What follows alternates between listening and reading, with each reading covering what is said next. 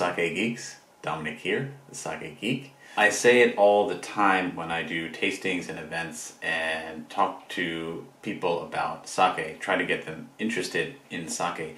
It is a really great time to get into sake and to start drinking sake. And that is especially true in the United States.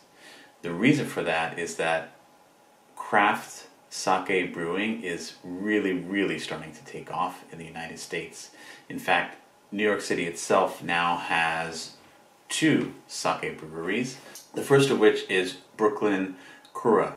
Brooklyn Kura was started by 2 gentlemen in 2018, Brian Poland and Brandon Doan.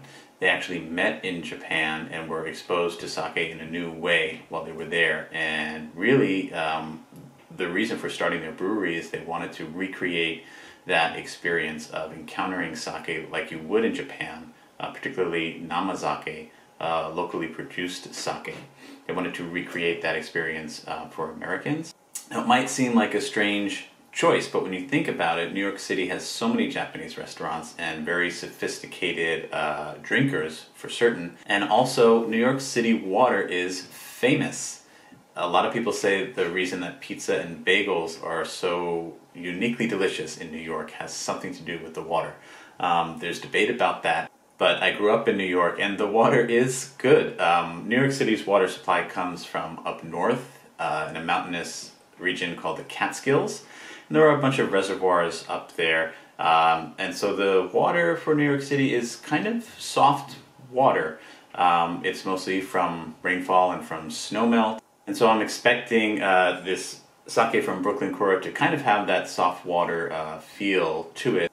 I did a little research on the brewery and listened to some podcasts where Brandon and Brian were interviewed. And really what these guys are all about is making sake accessible, demystifying sake, and building on the history of brewing that Japan has begun, but at the same time leaving their own mark. And overall to create sake that is subtle and complex and would not be out of place on a wine menu at a restaurant in New York City.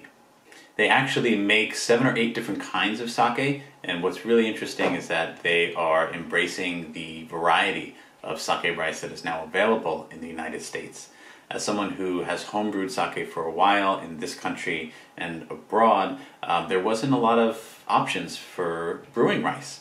But now in the last few years, Arkansas has started to make sake rice. California is now growing sake rice.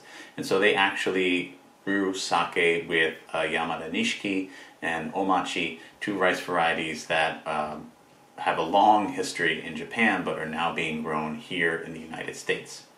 This sake, called Blue Door, is a Junmai sake. It is unpasteurized. It's a namazake. And interestingly, the milling rate for the rice is on the label is 50 to 70%. Their label is very simple, very elegant. There's no temperature suggestion, but being a Junmai sake, 17% alcohol, I'm not going to be serving it too cold. Probably take it out of the fridge and let it sit and come almost to room temperature. And I might try to heat it up too. So let's open the bottle and give it a try.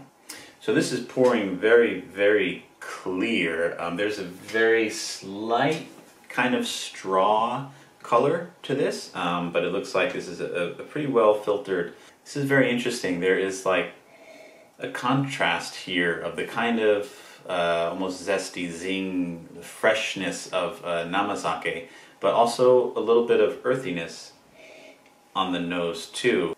There is something almost like musky in there, maybe like musk melon or something, because there is a little sweetness too. And then there is a little bit of alcohol in the background too, at 17%. I feel like that's not so out of place. And the more I swirl it around, a bit of earthiness too, almost a slight funk, maybe from the fact that this is an unpasteurized sake. Let's give it a taste. Kanpai. Okay, so there's that kind of zippy, zesty nama note. And there's also a very slight sweetness as well. It's very soft on the palate, and there is some heaviness to it. There's some weight, and it really gets to the mid and back palate. There's a lot of depth of flavor there and a hint of spiciness, almost like a black pepper. And on the finish is where you really start to see the dry side of this sake. There's a bit of a lingering finish to it that really makes me want to have something to eat. I think this is a very food-friendly sake. A lot of presence to this sake. It really does kind of linger on the palate in a good way. At the back of the palate, there's umami there in spades. Very good depth of flavor. For a Junmai sake, I think this ticks all the boxes. At this temperature, which is slightly cool, the sake does seem to be kind of tight. What I'm going to do is I'm going to warm it up. So very slightly warm, maybe 30-35 degrees Celsius. Now it's starting to smell like a namazake. I'm getting the kind of sour, earthy, kind of funky aroma, and a good deal more sweetness as well. Kind of a transformation in a good way. It tasted really good before, very straightforward. A little bit warmer temperature seems to reveal a little more complexity. If you can drink sake at a few different temperatures and evoke something different at each temperature, to me that makes a really interesting sake. As far as food pairings, I would say hearty food with this hearty sake. Yakitori, barbecue, any kind of grilled meats.